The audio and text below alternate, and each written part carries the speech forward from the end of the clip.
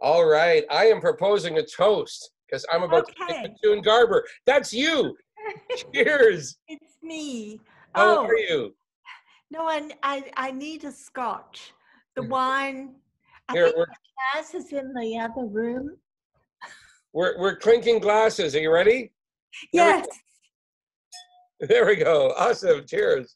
Mm. I'm waiting for my scotch. Oh, that's nice. Yeah, this is Brian's wine. Yeah. He's So, gonna pour me some Glenfiddich. okay, so that's just a prop, really. That was a very nice. No, I'm gonna drink it. No prop. Listen, you have done very well during this, may I say, boring time that a lot of people are having.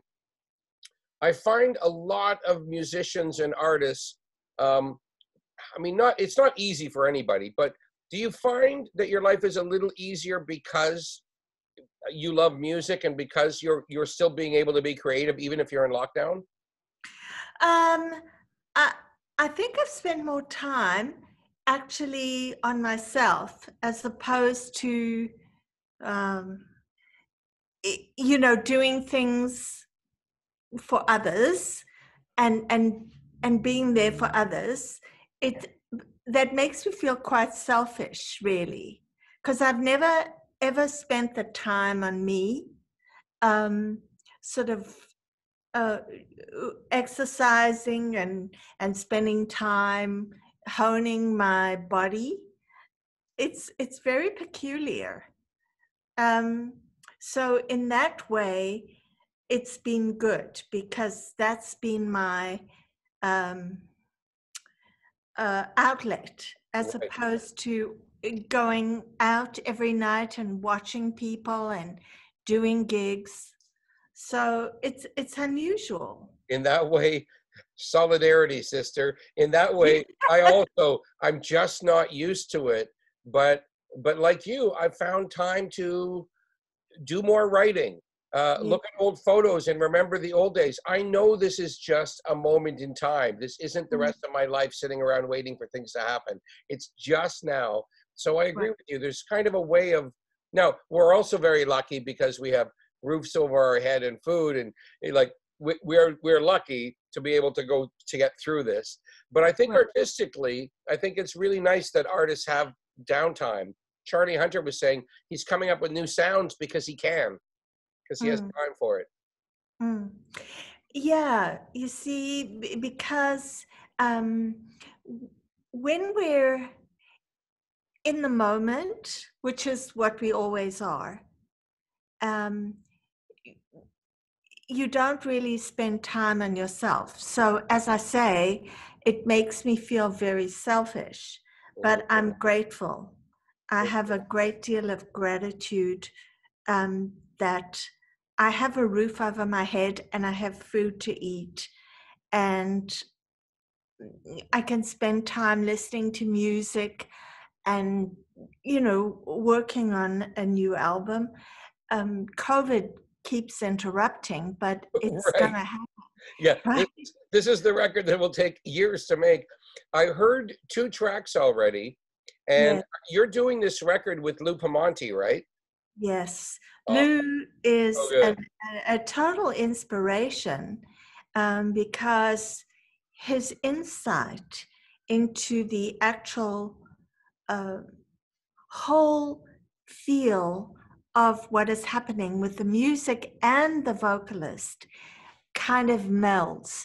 And in that way, I find him so inspirational and so giving Right. because sometimes it's just getting the tracks down, getting the vocalist in, but he doesn't work like that. No, and Lou Pomanti is one of the only producers I've met who constantly asks the question, why? Or why bother? Or what does it mean to you? He Yeah. wants to get into the song, but even Yeah. more, I think, even more into the artist. He actually wants to get into your mind and go, I want to do what you want to have happen, but that requires a lot more conversations. It's a closer relationship than a lot of producers have with people they work with. I've never had this kind of give and take, input and understanding of what my motivation is for actually choosing the song and what my subtext is for doing the song. And Yeah. he totally gets it. I mean, if you look at Windmills of Yes, Your Mind, beautiful. That's your first single. I've already heard it. yeah. Yeah, it's great. And if you just understand how hard he worked on getting the emotion that was within translated into the actual sound of what was happening. And he's very Right. particular and pays attention Yeah. Well, he to has what is people he happening. uses, like Drew Jareka doing all those strings. The string on your Woo! record is unbelievable. But Lou Yeah, has certain favorite people, and he goes, I know I can count on them. right.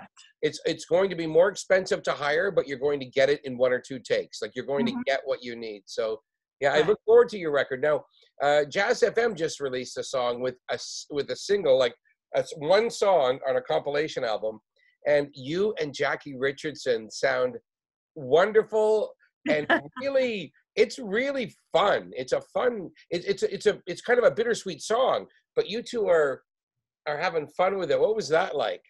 Well, it's such a different take on the song, isn't it? As to what Just Luke for a was thrill. wanting was like the Judy Garland kind of TV show with Barbara Streisand of two girls having a conversation.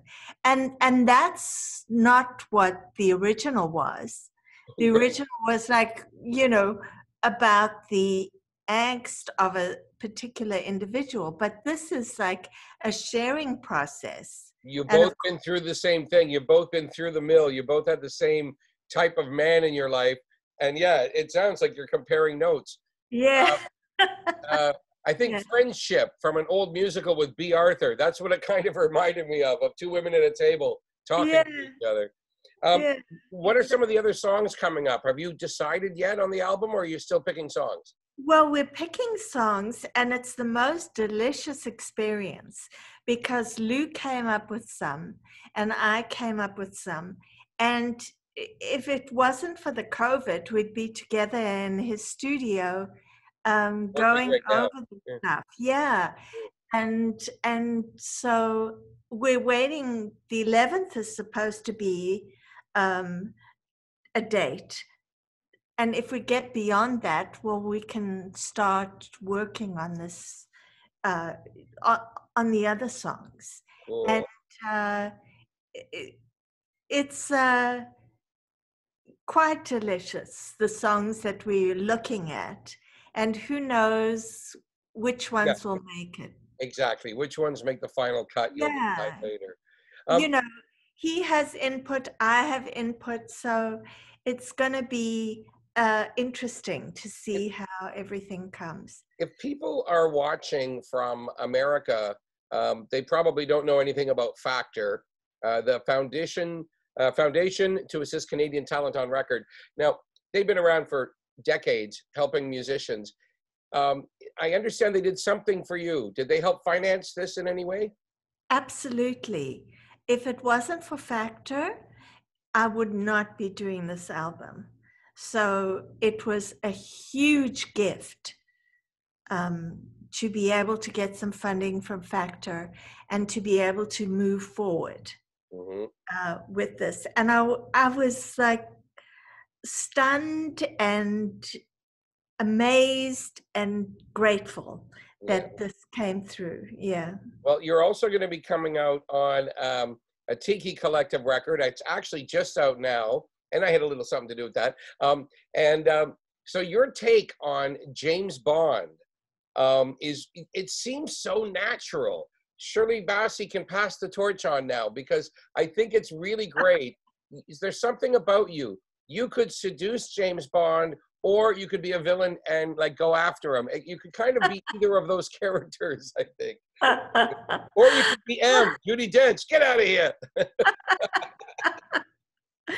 Well, it was a wonderful opportunity that you gave me, because you called me up and said, "Hey, we have this studio with a green screen, and you know, if you're available, great. If you're not, okay."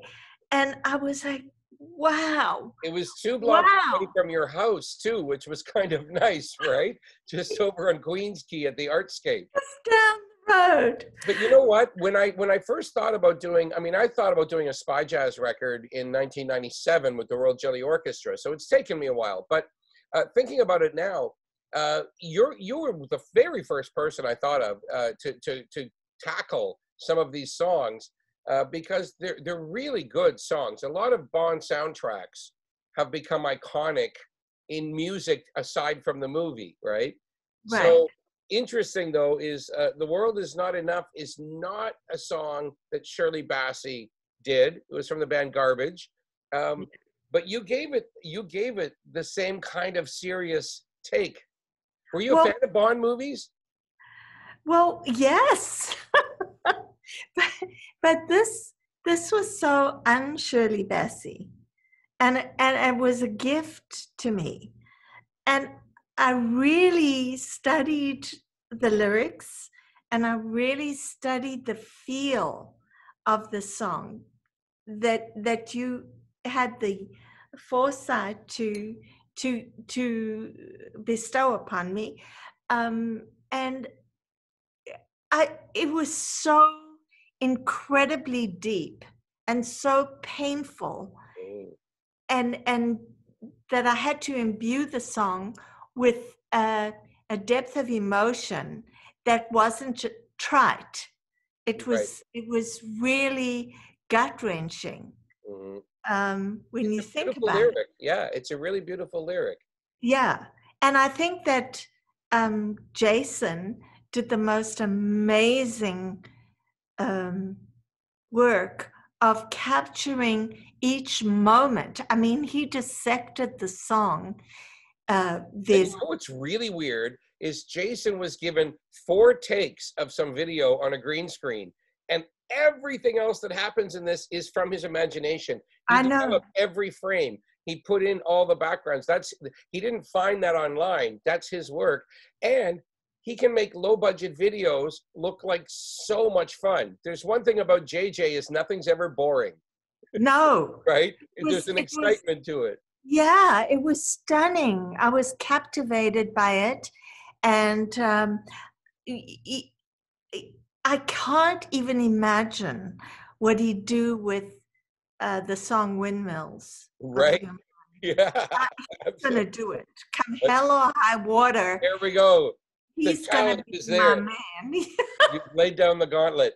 And also, Yeah. the recording process itself, the Tiki Collective went into #9 studio and made this bed track. And then Jono Grant took over Oh, with Drew Dureka on strings again. There's that name. So Jono also is going to be knee deep in the next few songs because you've got a few more. You're working on your record, but we've got a couple more spy jazz for you as well. great. I mean, Jono is brilliant with The World Is Not Enough. His insight and understanding of what needed to be done astounded me. And so the finished product of what he did and what he thought of, like, you know, just me doing the harmony lines Right. I and feel lucky to be in the studio watching him work with singers, watching him with you, watching him with Irene Torres. He has a way of showing showing you all ideas, but it comes so fast. It's like it's yeah, lightning fast how it comes together. yeah. Yeah. I was really amazed at the points of that he connected to and said, "Wait, this is what needs to be here, and the end needs to be this." Right. I mean, he's brilliant. Yeah. Yeah. So It's yeah, going to be a lot of fun. You have a busy year ahead of you. And with all things like crossing our fingers, who knows? But with Lou Pomanti and with Jono, you're going to be in the studio a whole bunch in the next little while as soon as yeah, we're allowed. yeah. And I know this summer, as much as I do, you just can't wait to actually go out and see people. You've worked on yourself. You look beautiful. You feel good. Now let's go out and meet some people. Hey, Hey, did you get your whiskey yet? I want to toast you before we no, go. here it is. Yay, cheers. There we go. Thanks so much, June Garber. I love catching up with you. Okay. You look God amazing. bless. Cheers. Love you, Jaymz. Bye.